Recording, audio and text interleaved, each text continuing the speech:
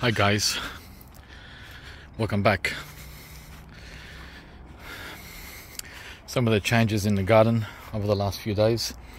I replaced that Manila mango with another Manila mango.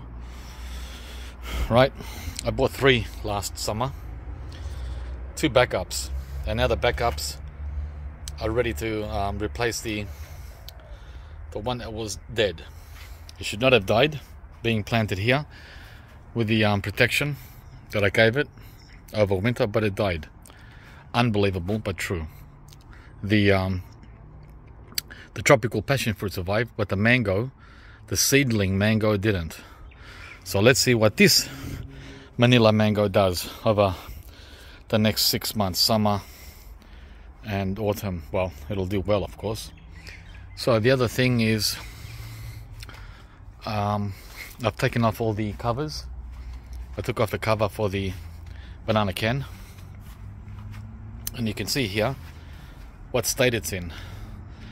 This one was fully covered, not only on the sides but over the top as well.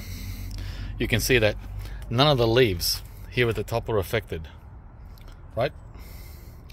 Nothing was affected at all at the top or the middle or the sides. Just this here was. I don't know why, but this got the brunt of the cold, this little piece here. So that's 4 leaves. We lost 4 leaves on banana can. Other than that, wow, perfect results. Looks like I just planted it from dailies, doesn't it? Well, that's been here all winter, completely covered. There's no sign of any new growth on it yet. Still waiting.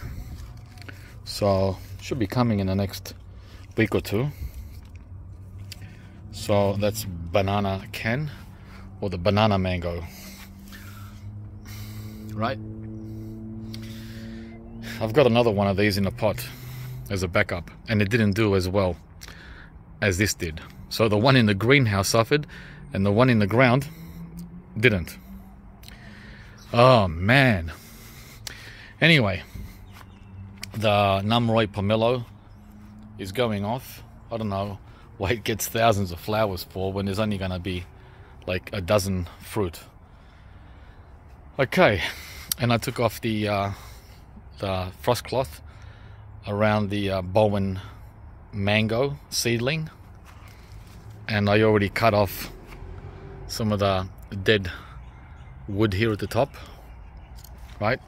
I didn't do this one, but you can see, and there's all the cuttings that I took off down there, all the dead cold damage. Look at that. That one there is completely dead, and this one here is completely dead, and this one here is completely dead, and this one here is we'll see, we don't know about that yet. This one's all right, and this one's all right. As a matter of fact, this one's coming to life, as you can see. It's got 2 new signs of growth. So yeah, the seedling Bowen survived, but wow, at what a cost. You would expect a trunk of 2 inches, at least 2 inches, right, would not be affected, but it was affected by cold, all the way down to look at that, to there. Wow. And here, unbelievable. I'm really shocked that the seedling is not so tough. Very shocked. I would expect this on a grafted tree. Oh well, we'll see what happens this summer. But that's a good sign to begin the season with, right there. Still, I'm not satisfied with the results. It evidently needed full protection. Wow. Okay, this is the custard apple, the Paxton Prolific. It's dropped its second fruit. The first one was completely rotten, and this one here may be rotten as well. I have a feeling it will be. Just get that feeling when you see this black in here. That's not a good sign.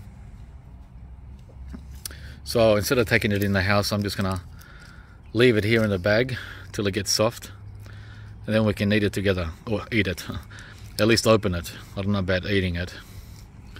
So that's the first, well, decent looking custard apple. And there's another one over here that's got that black inside it. I don't know how that's gonna come out, but that hasn't dropped yet. And then we have a third one over there. See that one over there? That one doesn't seem to have that black spot or blackness. Looks like the healthiest of all of them. And then we've got little ones like that, and another little one over there. That one up there. Yep. So we've got about 5 or 6 fruit on this one. Oh, here's another one, sorry. There's another one here as well, which I haven't covered. This one looks decent as well. No black spot at all. So I don't know why some got it and some didn't. And here's a little one here. Oh, that's got the black markings on the outside, not inside. So someone in the comments wrote that it's anthracnose. Well, we'll find out soon enough. Meanwhile, the tree is pushing out new growth. Just here it is here. I showed you that a couple of weeks ago, right? And it's very slow. These guys wake up very, very, very, very slowly. Look, really slowly. They can be sitting like that for 2 months until Christmas. That's how slow things move here in Melbourne. Yeah, 2 months. And where is it? Yeah, this guy here, he's been like that for almost a month, since September. And he'll probably be there like that till December. So 3 months of just playing the waiting game. Yeah. And then bang, once Christmas comes, these take off. It's like, wow, we're in the tropics now. What happened? We go from temperate to tropical overnight. Once the temperatures stabilize.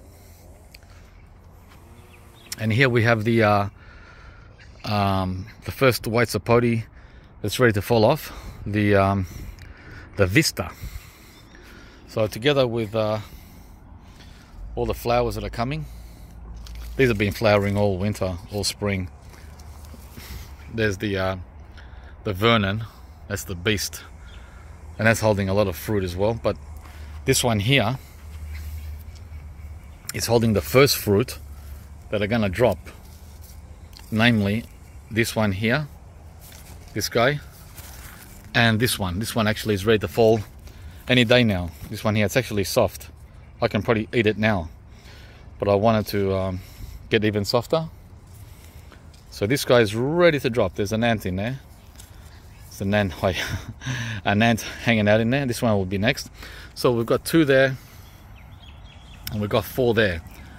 They'll be the first white sapotes for the season, coming in spring, which is a little unusual.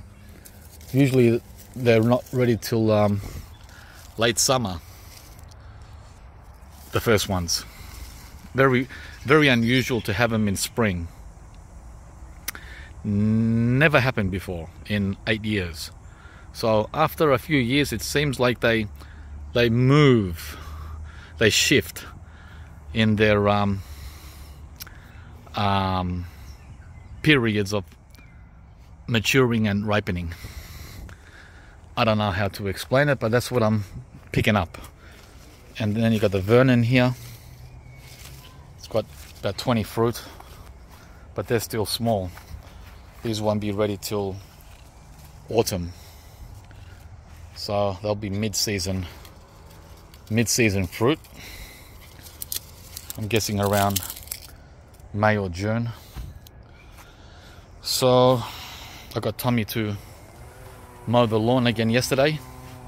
So that's the second mow we've done in only 2 weeks. And talking about mowing, my neighbor came out with his brush cutter as soon as I started the camera. Great. So this peach here doesn't look good at all. This is the donut peach. I might end up pulling it out. It's really nasty. I can't control the leaf curl. It's gotten away. And the fruit, although come out fine, they get fruit fly. Yeah, I get fruit fly on peaches now in Melbourne. So we're screwed with the leaf curl. And if you beat the leaf curl, then you gotta try to beat the fruit fly, and it's really not worth it. Not worth it. That'll give me a new spot here to plant another tree. We can do with all the spots we can get. And the Golden Queen peach isn't doing much better. She's also full of leaf curl and eventually fruit fly. Although she's also holding, well, maybe 20 fruit. It's a real shame because we like the peaches, guys, but they don't like us.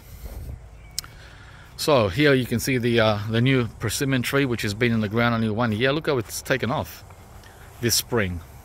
Huh? It's almost as tall as me. It's at around 4'10", and it's loaded. It's absolutely loaded with fruit. I would say at least 20 to 25 persimmon, and there's no way I'm going to leave so many on here. I hope most of them fall off. I might leave 1 or 2, just a sample. Very vigorous variety, and the variety is the Shuruga, or the 20th century. Yeah, it's amazing. Only after 1 year, it's fully loaded and almost tall as me. And there's the guy making all the noise up there. Yeah.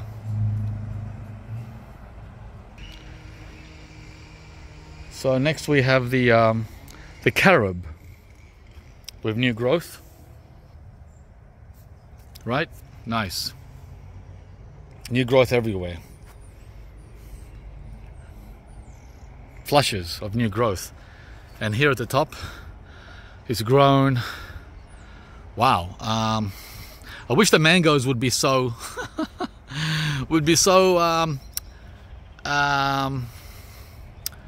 I don't know, would be the same. Just looking at trees like this, the way they just wake up and take off in spring, it's like, wow. Too bad the white sapotes do that too. Too bad the mangoes and the rolinias don't do that here. It's like begging them and pleading them to not die, let alone flush out like this. Anyway, this is the carob. Check it out. That's a good 12 to 15 inches of growth in the last month on that branch too, leading branch. Looks like it's going to have 3 leading branches. 1, 2, 3. And not only that, it's fruiting. After only 1 year in the ground, guys. After only 1 year, we're getting fruit on our new tree. Look. Check out the carob pods. There's like a dozen of them. Can you believe it? Flushing, fruiting, no problems, loves winter. Huh? And it's evergreen. It doesn't drop its leaves. Should have made a video just on the carob. Stunning. And this is the self-pollinating variety, the Clifford. Grafted. Not cheap. This is over $100. And what's going on here? More new growth. And over here, more new growth. So guys, if you want a carob tree, just go with this one tree, this one variety. Exposed to winter and unprotected. Then the Elsh pomegranate is loaded with flowers, waiting for them to pop open. There's like 50 or more flowers on the Elsh. Last year it only gave us 2 fruit, or 3 or 4, I can't remember, but they were sour. They weren't any good. This is a 7-year-old pomegranate tree, and it's taken a long time to get established and to get quality fruit. And that guy there, he's 11 years old, or 11 years old. That's the Ben Hur, and that's 2.3 meters, and that also sets flowers, but that's a little. This one comes a little later, after the Elsh.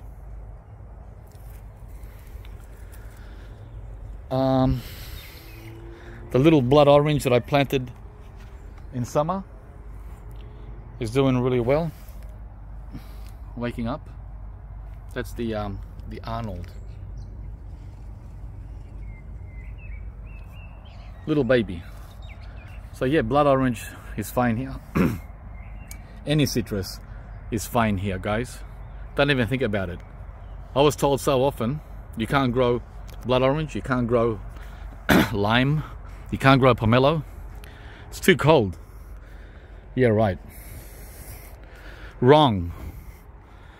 Okay, I removed the protection from the papaya yesterday, around the 20th or the 21st of October, as our night temperatures now are above 10. That's the sweet spot, above 50 Fahrenheit at night. And it's alive. It's doing fine. There's a little yuckiness in here, in this part here, right? A little cold damage, you could say, right? Oh, look at all the ants. They're freaking out. Hang on. I disturbed them. I don't know what they're doing in there. Must have been a nest. Yeah, so this stem here is doing fine. And the main trunk is solid as a rock. No rot at all. Yeah. So I'm very happy with the papaya. I forget what variety it is. We lost the tag. I don't know where the tag is now. It's disappeared. I'm sure it's under there somewhere, but that's not important right now. What's important is seeing this guy growing. I'm moving all the mulch away from the bottom so it doesn't rot. Down there it's moist. We're going to be getting a lot of rain tonight and the next 7 days. So this will be its first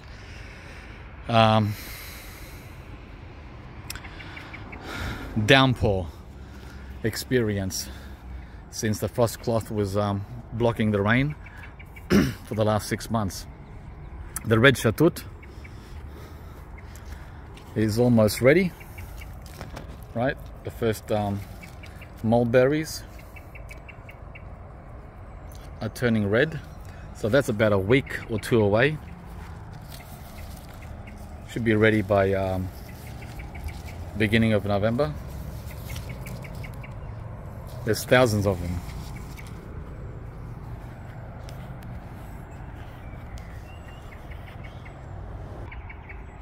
New growth on the Mexican cream guava. So that survived winter unprotected in its 3rd year. Seems pretty happy. We've got to wait for it now to get established. It's only been in the ground for 1 year. There's the red shatut mulberry again, very lush.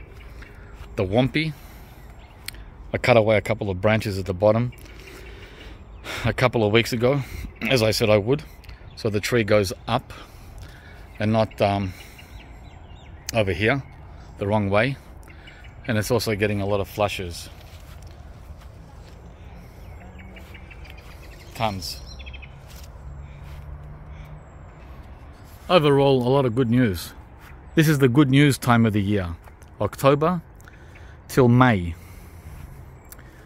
The bad news is over, you know, the dead trees, the ones that didn't survive winter, that's about over now. Even this plantain is starting to come back and shoot out new leaves, right? Look, it's getting a new leaf.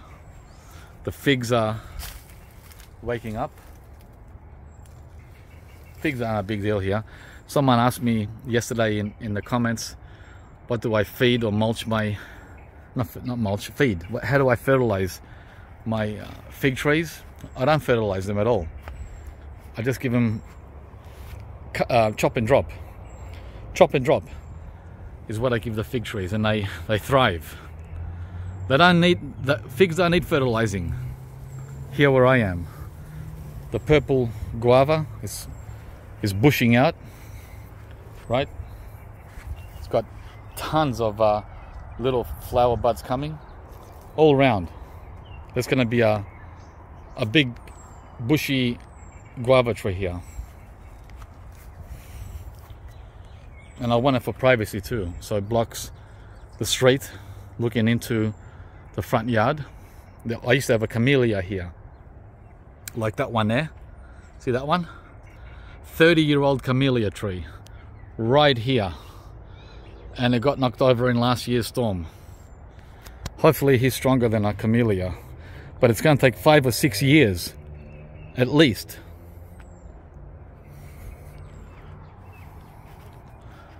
All right, so we've got the 2 avocados here that are still flowering. I don't know if they'll fruit in their first year in ground. The cherry moya is waking up. This is the new cherry moya I put in the ground at the end of summer. It's getting a lot of new growth coming, or it's waking up, I should say, from winter. It's out of focus, of course. And this is the Dr. White or white variety. Yeah. So, tiny little thing. That'll take about 5 years before it starts to fruit decently.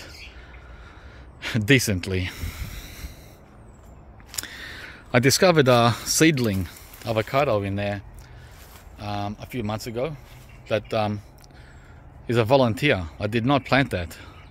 That either came from a pit, a seed that was from the compost, or somehow found its way there in this little banana patch.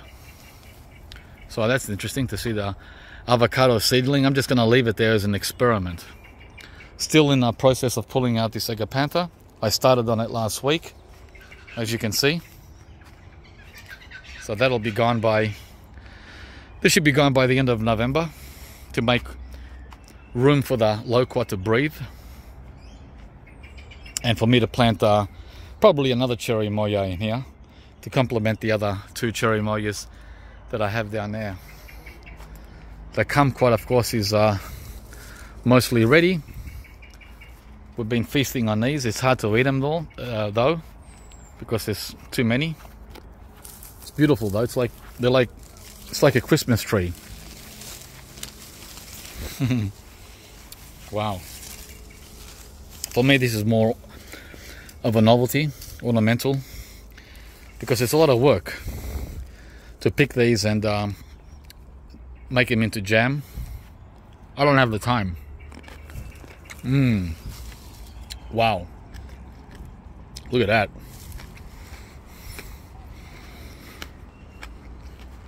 If I had my grandmother here, I would give her the job.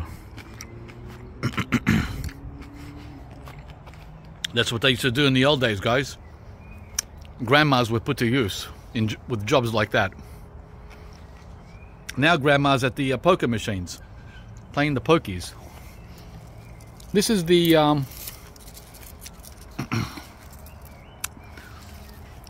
potted banana that fruited, and so did the other one after 3 years. Dang, took forever. So I really don't recommend growing bananas in pots here in Melbourne, because I'm showing you why. I'm showing you the results. Black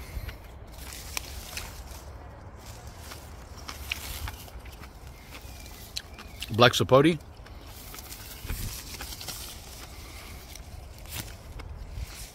Getting a little bigger. They're inching their way, right? Inching. So 1 inch every month. We're getting there slowly. So it looks like it's going to be a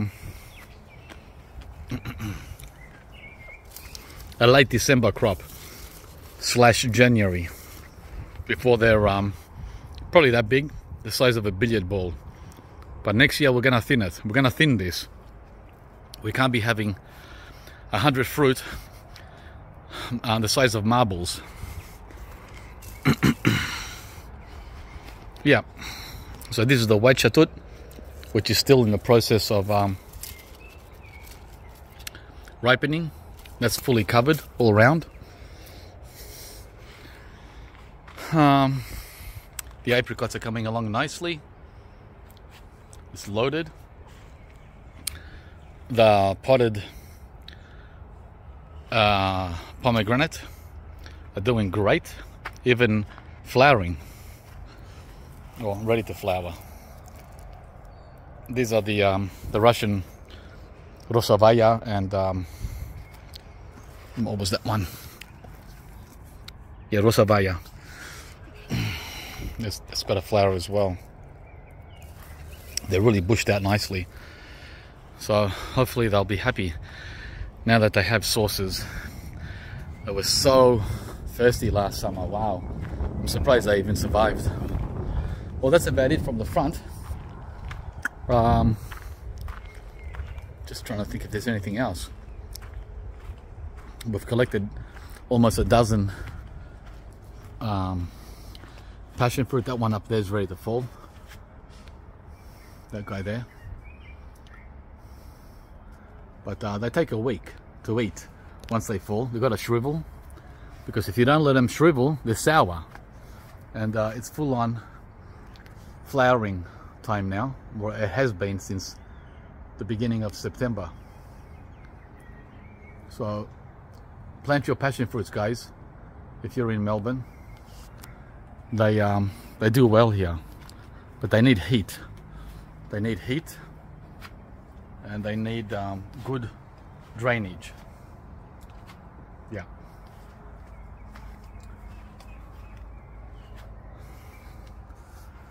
Okay, let's go to the back. Oh, the Grumichama is ready to flower too. These are ready to pop open. Every year it's the same time, exactly at the beginning of November. So next week, this will be covered in flowers. We're about a month behind Queensland. I think in Queensland they're already ripening and eating them. I think they're eating them, I'm not sure. The lemon guava is still sleeping. The guavas are a little slow this year. Still infant size. Yeah. But wow, look at the flush. Remember, it's not always about the fruit, it's also about the tree. Look at the flush on this lemon guava. The new growth. Right? Look at that. It's 7 feet tall now, 2.1 meters. I'm trying to keep it away from the passion fruit, which is trying to wrap itself around. So always keeping my eye on it, keeping my eye on the progress there.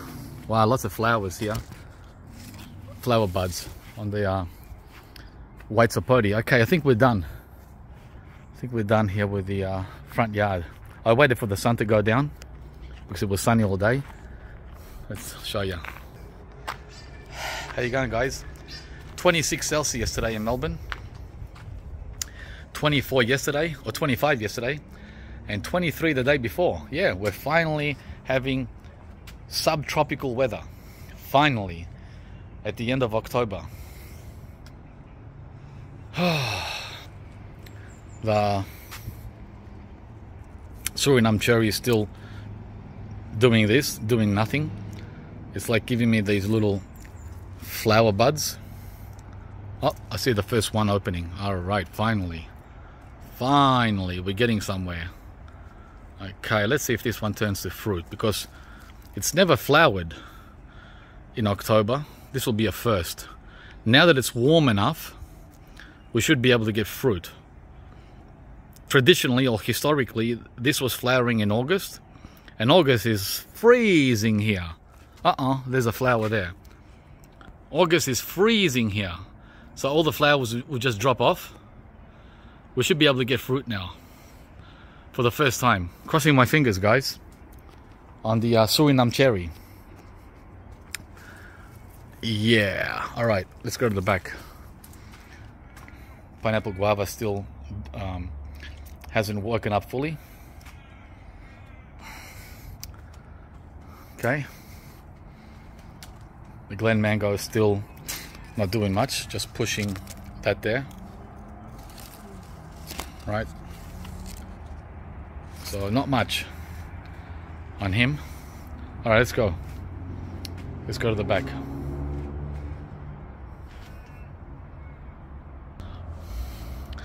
All right, we're in the back now, but I checked it and it says 31 minutes, so I'm gonna make a part 2, guys. Otherwise we'll be over an hour, and no one wants an hour-long video. Okay, please come back for part 2, which will be a lot more interesting than part 1, because I've done quite a bit of work back here, which you'll see in part 2. That is in the last couple of days. All right, guys, thanks for watching. Please like and subscribe if you haven't, and we'll see you soon. Very, very soon. This is the worts getting the heck, what do you call it, getting the heck pollinated out of it. Pollinated the heck out of it. Jeez, what am I saying? Yeah. And you can smell the flowers. Wow. It's full on avocado pollination season.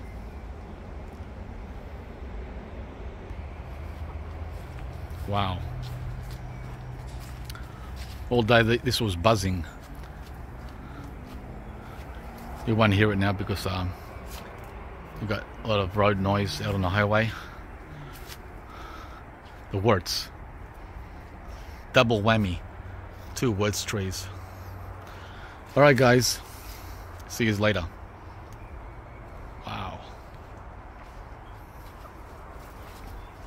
Full on. Full on.